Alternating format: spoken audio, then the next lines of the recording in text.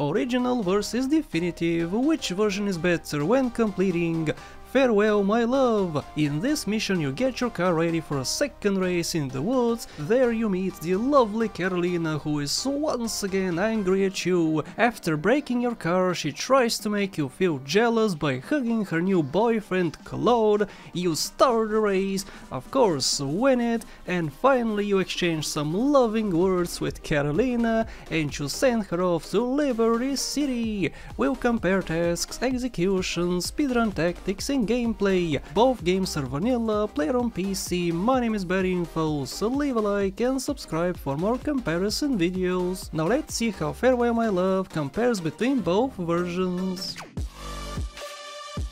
Alright, here we go, the opening cutscene. Immediately you notice something off with the definitive. Like for instance, what is this grass doing here? Was it here before? I could have sworn I saw Carolina exit the vehicle before. Well, yes, you are correct. In the original we can clearly see what's going on, but in the definitive the animation is invisible because it's blocked off by foliage. Now I want you to look at the hippie with the long hair right next to Carolina. Look at how he walks. His animation is proper and he doesn't twitch around. Well, in the definitive it's quite the opposite. He slides around, twitches, and in general looks just weird. I don't know how they screwed up his animation, but they did.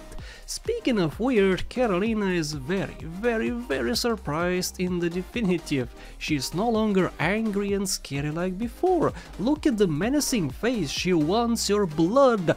In the definitive she's just like a completely different character to me, and this applies to every single cutscene she is in. Okay, now in this cutscene with the car you can also see some grass blocking the view. However, I feel like it's a nice touch since it's not blocking key animations. In the original it's fine too, with no grass, but I prefer the definitive here. And also, do you see the shack in the background here? In the original it has no light. The definitive added one, however this time it's not on. Hallelujah! For the first time ever a light is not on the whole day in the definitive. Woohoo! Apart from this, not much else I can say about the cutscene. So how is the race? One thing I forgot to mention in the previous race video is how races start in the definitive. In the original what happens is you get a countdown and the race begins. In the definitive you also get a countdown, but right before go appears you get a small pause. Every single complaint I have had about races is still here, mainly the camera, which is simply awful. In the definitive of countryside races, very often you will be fighting it so it stays where you want it. You can't even look back unless you lock it backwards with a button, and in general it's just a frustrating experience to race in the definitive. Once again, when you win in the original you can move around, but of course in the definitive you are stuck in place and you can't move. The next cutscene is exactly the same apart from the bad looking and shiny character models in the definitive, so not much to say here. When the mission ends you get a phone call from the Truth. Listen to how CJ answers the phone. What's happening?